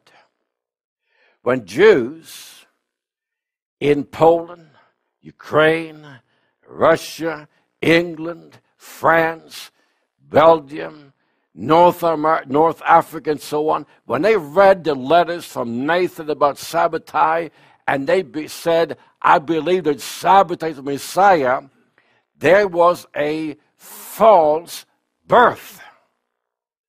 And they were filled with unholy spirits, evil spirits. And the miracles were now multiplied by his followers around the world. And this meant that the movement now took off like a firebrand. Looking today, Pensacola, Toronto, all the other places, miracles, God TV, spread it. People traveling there, getting hands laid on, go home, they replicate it. Same spirits as Lucifer had. The Jewish people saw a power sign of the Messiah. In order for the American Christians to comprehend the tremendous charismatic power which radiated out of Nathan and laid out of Sabbatai, I want to share the following description by Abraham Kunkins of Hebron, in which he described the encounter with Nathan. This is a Jewish man now that described an encounter with Nathan. Everybody went to the prophet in Gaza, and when the turn of Hebron came, I went with a whole holy congregation. When I stood before Nathan, the prophet, all my bones shook, although I had known him before, for his countenance was completely changed. The radiance of his face was like that of a burning torch. The color of his beard was like gold, and his mouth, which would not utter even the most ordinary things, now spoke words that made the listeners to tremble. His tongue speaks great things, and the ear can hardly take it in. What comes out of his mouth with a wonderful eloquence. And verily, every moment he tells new things, the like of which had not been heard since the day that the law was given on Mount Sinai. That was an eyewitness, and you have that in the book that we're giving you today. I'm just right now just giving you highlights. Now, the flow of letters from Palestine, and they were flowing out. You got to understand that we had millions of Jewish people living all spread over the world, and there were letters sent out. Not one letter was sent to Gentiles. Only Jews in the different nations were being informed. Gentiles were kept in the dark. According to the teaching of the Kabbalah, only a Jew could be saved and ruled with the Messiah. Gentiles were in the same class as beasts, animals, having no redemptive purposes. On September 5th, 1665, Nathan heard a voice in the celestial academy proclaiming that the Messiah, the son of David, would become manifest to the world in a year and some months. And by September 1665, the news about Sabbatai as a Messiah spread to Yemen in the south, to all of North Africa, including Egypt, the capital of Constantinople, Italy, Spain, France, Holland, Germany, England, Poland, Russia, and all nations where Jews lived. Common Jewish people began to speak veiled threat to the native people about the time being at hand when all Gentiles would become slaves to the Jewish people and all Gentiles would lose their properties to them. Compare this now with Jesus. Jesus was rejected by the leadership. They swayed most of the people to reject him. Sabbatai managed to get most rabbis with him. And about 90% of all Jews living at this time were converted to Sabbatai as the Messiah. In 1666, now he had proclaimed that he would simply set up his reign. So early in 1666, he traveled over to Constantinople, where he was going to simply tell the Sultan, get off your throne, I'm taking over, I am the Messiah. The Ottoman Empire, the Turkish Empire, at that time was a big world-dominating superpower. And Sabbatai was going to simply start in Turkey and then take the rest of the world. Now the Sultan, that's a title, like a king, of the Ottoman Empire was not impressed by Sabbatai. And when Sabbatai and his entourage were coming in with a ship, he was arrested. And they put him in a dungeon where he sat for 2 months. Now, the Jewish influence in the Ottoman Empire was so strong that they forced the Sultan to move him to a better place. And there, for the next 6 months, Jews from all over the world traveled in to see Sabbatai. The Sultan, being a good businessman, said, well, we can let the Jews see him, but there is a cost. And the Jews had lots of money. They came down and they paid. So thousands of Jews ascended in a fortress prison and requested to see Sabbatai. He was there with his wife and he held court with his rabbis. Now, eventually, the Sultan realized that either I control the Sabbatai or Sabbatai is going to control me. So he brought him to his court, and he told him this: you have two options. You either convert to Islam, or we're going to execute you right now. Here's Sabbatai now in the court of the Sultan in Turkey. And what he did was he took off his hat, spit on it, threw it down, took off all his little Jewish things he had, and he simply said, I am now a Muslim. He converted to Islam.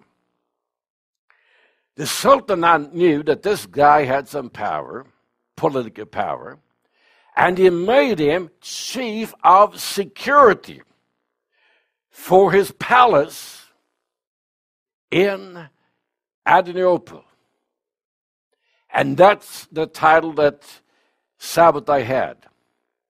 When news spread in the world that Sabbatai had converted to Islam, his followers simply dropped. What? Nathan came up and he said, don't worry about this. He said, the Messiah has to pay for your sins. And he has to commit the most horrible crime possible. And that is to renounce his faith in Judaism and become a Muslim, to desecrate himself to the hilts. And when he did that, he paid for your sins. The Jews bought it. They said, great. And so as a result, the Jewish people, they wanted to be close to the Messiah, the Sabbatai, simply said, we are going to do the same sin. In Russia, they became Russian Orthodox. In Europe, they became Protestants. The most prominent of the Protestants later on was Karl Marx. Karl Marx's dad, Karl Marx, the author of communism, his dad was a Jewish rabbi that converted to, he was not a rabbi, it was a Jew, converting to the Protestant faith. In Spain, they became Catholics. And here's the thing I'm just going to allude to right now. In Turkey, Egypt, Saudi Arabia, Iran, Persia, Iraq, Babylon, the Jews converted in mass to Islam. And the royal Saudi family are descendants. They are actually Jews that are secret Kabbalistic Jews. The current president of Iran, that little ranting fellow, his dad converted from Judaism to Islam. We got a Jewish little fellow sitting in Iran today, running that country. And if you look upon Turkey, most of the leadership in Turkey are Jewish. That's why Turkey and Israel has had such a close alliance. They had a little spat, but they're fixing it up.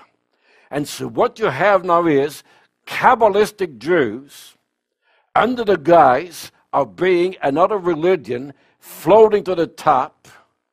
And so what they're doing right now is to create chaos. Because without chaos, they cannot take control. Out of chaos comes their order. This is a background of the Kabbalah. Now, all these details, you can read about that in the outline that we have given you. Let me give you very quickly now just a summary here. And my time is just about up. I got too many papers here. This is what I want to go to. The summary of the Sabbatai movement. So you understand that. Sabbatai on page 7 on your outline. Sabbatai as the Messiah of the Jewish people had by now been established in all Jewish settlements around the world. Today they are all over. In the United States, they are known as Lubavitchers. Chabad. You ever heard about Rebbe Schneerson? They went to the White House, saw the president with all his rabbis. They are in Saudi Arabia, Babylon, Persia, Palestine, Turkey, Egypt, North Africa, Yemen, Greece, the Balkan nations, Italy, Spain, France, Holland, England, Germany, Austria, Poland, Lithuania, Russia, they're all over. Let me just mention one name, the Rockefellers. They're not Gentiles. They're good Jewish folks. that years ago converted to the Lutheran faith. You can see what they are. Followers of Sabbatai were sworn to secrecy, taking an oath of death that they would never reveal the truth of who they were or what they believed. Many of them had committed apostasy and converted to whatever religion was dominant in the nation where they lived. Thus they became hidden Jews who would take Gentile names and publicly live like Gentiles, but secretly were followers of the Kabbalah and of Sabbatai.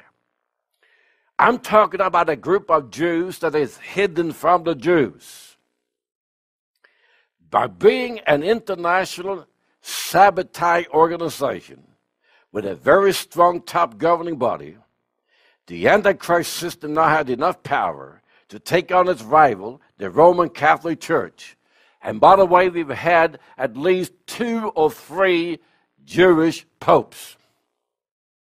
And Ignacio and Loyola, the founder of the Jesuits, was a good Jewish boy, converted to the Catholic faith.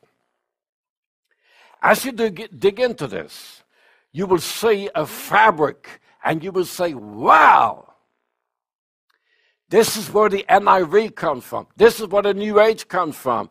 This is where this comes from. It all comes back to the Kabbalah.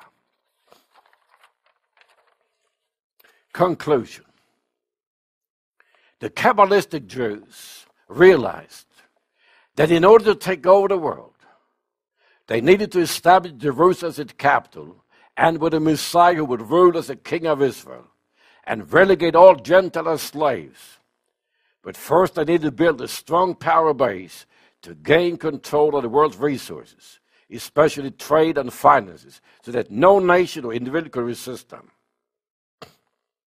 Mayer Amschel Rothschild spoke the truth more than 100 years later when he said, "Give me control of a nation's money, and I care not who makes its laws." Sabbatai, Nathan, and their father are in hell. They are waiting to, or those that are fallen are waiting to die and go to hell. They will all be resurrected, judged at a great white throne judgment, and then cast in the lake of fire, where they will be tormented forever and ever. Closing scripture is going to be Revelation chapter 20. Revelation chapter 20. Here's the good news. We win. Jesus Christ is going to win. In Revelation chapter 20, we read this. In verse number 11. "And I saw a great white throne, it sat on it, which faced the earth, and the heaven fled away, and there was found no place for them. And I saw the dead, small and great, stand before God. And the books were opened, and another book was opened, which is the book of life. And the dead were judged out of the things which were written in the books according to their works. And the sea gave up the dead which were in it. Death and hell delivered up the dead which were in them. And they were judged every man according to their works. And death and hell were cast into the lake of fire. This is the second death. And whoso was not found written in the book of life was cast into the lake of fire." The good news is this. The Bible is the Word of God. We have the truth. But the loyal followers of the Kabbalah have a deception. Jesus told in the book of Revelation that the loyal followers of the Kabbalah will put an Antichrist on the earth, will have a false prophet in the end times. They will deceive many. You and I now have the responsibility. Number one, study this in detail. Master it, so that you can take this information and the Bible and simply say, "Thus says the Lord God Almighty, this is truth." If you're going to witness to a Mormon, you better know a little bit about the Mormon doctrine. If you're going to witness to Jehovah's Witness, you got to know what a Jehovah's Witness believe. If you're going to witness to a Roman Catholic, you got to know what the Catholic believe. You cannot witness to Kabbalistic Jews and people in that system unless you know what they believe. Now, a lot of people will simply say, well, you know, I don't know if I want to read that. That's too much work, man. I got an effort, you know, man, it's going to hurt my brain. You know, we Christians are so lazy. Satan is using the finest educated people on the earth. Shouldn't you and I rise to the occasion and say, I want to be educated in, first of all, the Word of God, secondly, into the Antichrist doctrine, so that I know what I'm talking about and I can make a difference in the end times. So remember this. There might be bad news today, but the good news is that the bad guys are going to lose. And when they lose, they're going to lose badly. Praise the Lord. Let's stand for prayer. My Heavenly Father, I want to thank you and praise you right now for these moments that we had here today, Lord. And Father God, this is an ugly message I produced today. But Lord, it has to be told because we're coming into some bad times. And I ask you right now, Father God, get people on fire. Let them see they need to be baptized in the Holy Spirit. They need to know the Word of God. We need to learn so that, Father God, we can be educated and we can proclaim the truth and not be babbling idiots and saying, I don't know about this or that. Thank you, Father. And Lord, I pray right now, anyone watching me right now that is not saved or listening to me, Father God, let that person simply say, I need Jesus more than ever. And if that's you, and you simply say, no, I'm scared, I need Jesus, just ask God to forgive your sins. Ask Jesus to be your Lord and Savior. Repent of your sins and say, Father God, I'm sorry what I've done. Jesus, come on in and be my Lord and Savior. And Jesus will come in. And I thank you right now, my Heavenly Father, that there will be someone saved today or later on as this would continue to be viewed and viewed and viewed. In Jesus' name, amen and amen. The altars are open. If you are here in the church today, you come. If you have the need to be prayed for, whatever it is, the elders are here. We got plenty of oil.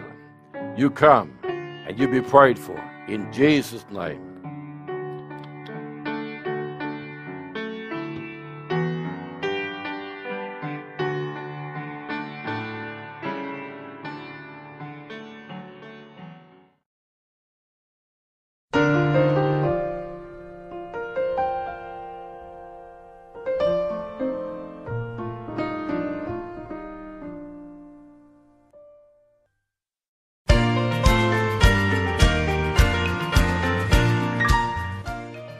You've been listening to Pastor John S. Torell of Resurrection Life of Jesus Church in Sacramento, California. This message was the fourth part in the series, The World's Money System, and was entitled, The Kabbalah. Sabbatai Sevi lived an immoral life, and the Kabbalah teaches that through his sinful life and death through sickness, he opened the door for salvation for them that believe on him. Striving to live a sinful life is not the nature of God, but of the devil, and the opposite of what the Bible teaches. The Messiah concept found in the Kabbalah is actually Satan's gospel, and the core belief of the people in charge of the coming world government. This message taught the core belief of people in Satan's higher echelons, which also includes the top leadership in Masonic lodges. Once you have grasped and understood this teaching, you will be able to withstand the lies coming from apostate church leaders and the media. Do you have an ear to hear with? This message is available on cassette, CD, and DVD. When ordering, ask for sermon number 1272. There are several ways to contact our ministry. You can visit our website at eaec.org. There you can learn more about Pastor Torell's ministry, read insightful articles, and explore the online store. The web address once again is eaec.org. If you prefer to write, address your envelope to Resurrection Life of Jesus Church, Post Office Box 166, Sheridan, California 95681. That's Post Office Box 166, Sheridan, California 95681. If you prefer to call us, the toll-free number in the United States is 1-888 888-708-3232. That's 888-708-3232. For calls from outside the U.S., the number is 916-944-3724. That's 916-944-3724. Resurrection Life of Jesus Church is sponsored by European American Evangelistic Crusades, and this has been a production of EAEC. Thanks for joining us today, and until next time, may God richly bless you as you read your Bible and walk with Him.